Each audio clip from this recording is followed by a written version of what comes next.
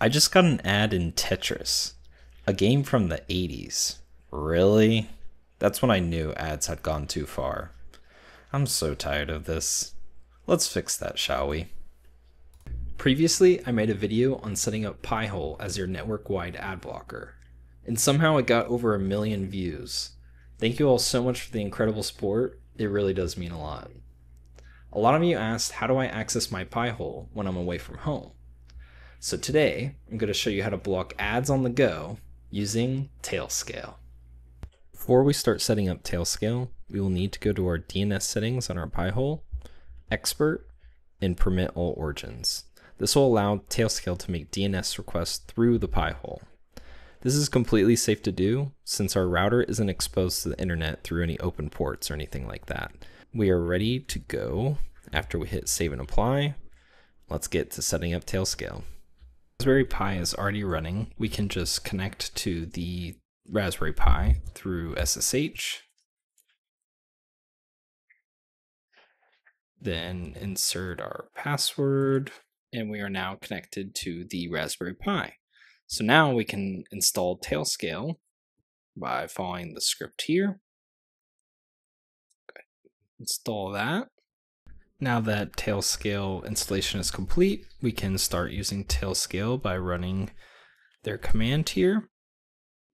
Okay, now we can authenticate Tailscale. And I'm using my sign-in with Apple. Connect. Login successful. So we have success there. And we can see my phone and the Pi-hole and their addresses.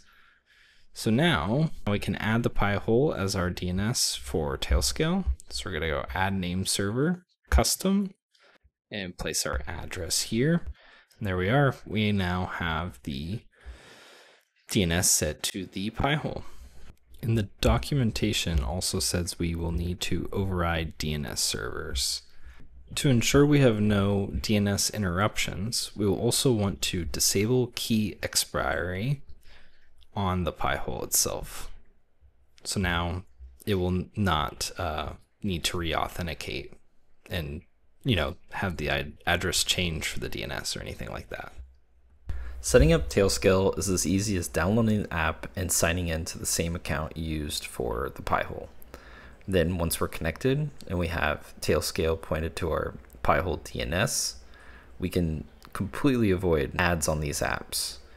So here we go, no banner ad seen, play a little of the game, and no ad between the levels. If you're enjoying this video and want to see more projects like it, please leave a comment, hit like, and subscribe so you don't miss what's next. Now, before we get into the full setup for Windows, I want to take a minute to answer some of the most common questions you guys had from the last video. The most common questions was, will it slow down my internet? And the answer to that is no. Since the Pi-hole is just DNS filtering, those lookups are very fast, low bandwidth. Once the site's resolved, there's no additional hops, and we don't need to reference the Pi-hole anymore. As you can see in my screenshot, I'm getting the same ping before and after connecting to Pi-hole. Speed test here also shows the same result. Another question is, does the Pi-hole model matter? In my hand here I have the Pi02W and the Pi5, and to be honest, the Pi02W is even overkill for Pi-hole. If we add Tailscale to the mix, it still is able to handle both of those quite well. And it uses less wattage and resources than the Pi5. So really, if this is your goal to block ads across your network and on the go, then I think the Pi02W at the cheaper cost and energy use is the right move. Why not run it on a PC? Well, a Windows laptop or a PC or anything like that uses significantly more energy running 24/7. The Pi02W, on the other hand, only uses like 1 to 3 watts of energy, and it's completely silent with no heatsink required. Do I need to update my TV settings in order to utilize the Pi-hole? The answer to that is also no, since the TV just connects to the router and the router is sending all DNS requests to the Pi-hole, then the TV falls within that ad blocking, so no necessary change on the settings there.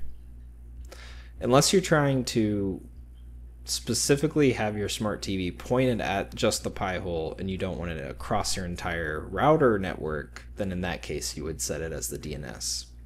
Any drawbacks?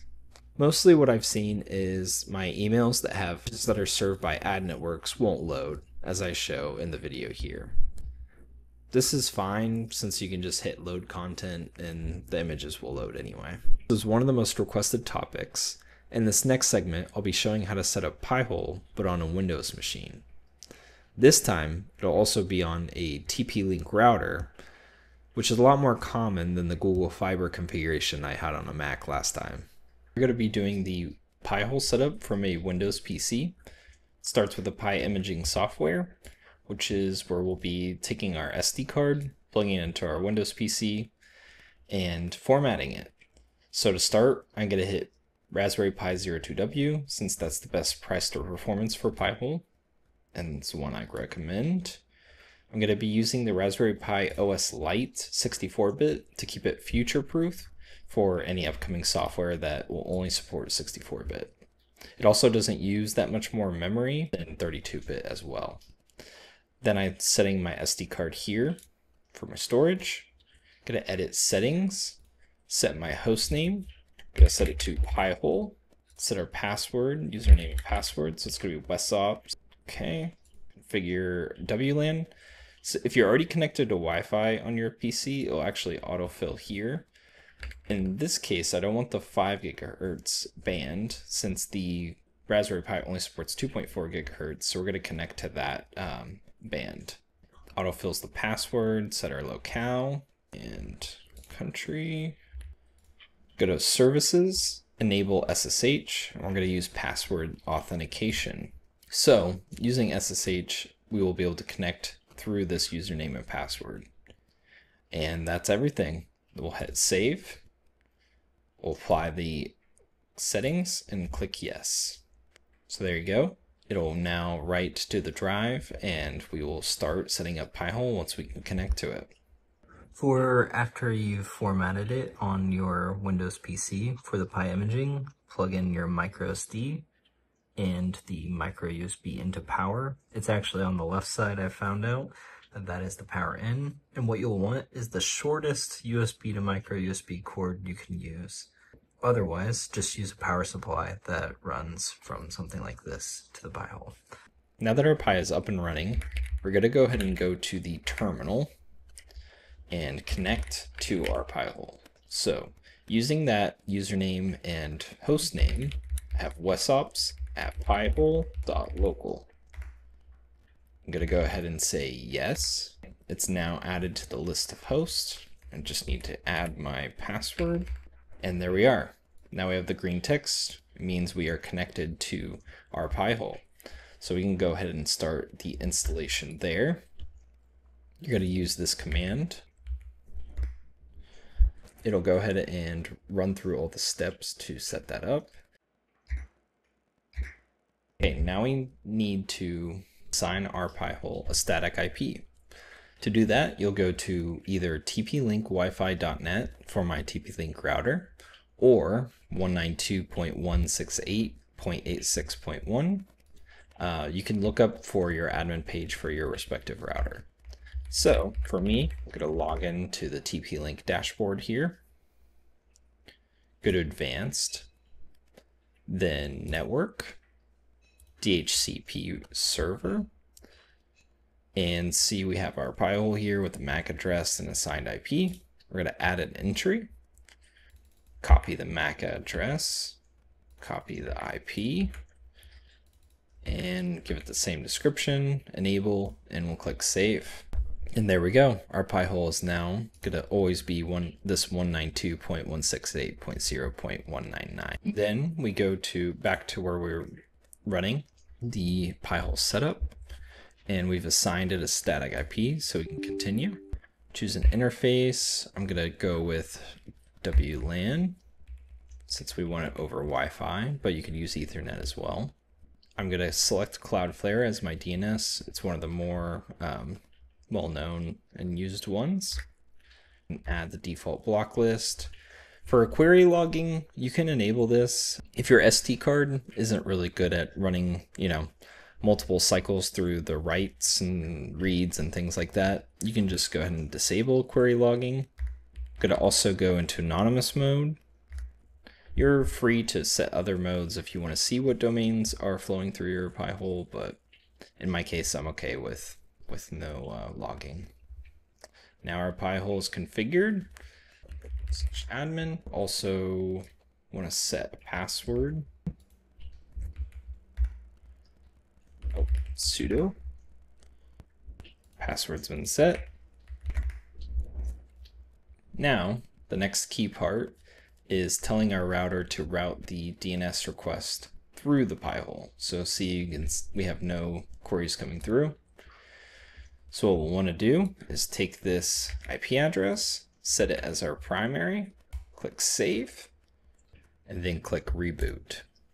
And that should start having all the devices on the router connect through the Pi-hole on the DNS. Once I rebooted the router, now we can start seeing requests are coming through to the Pi-hole.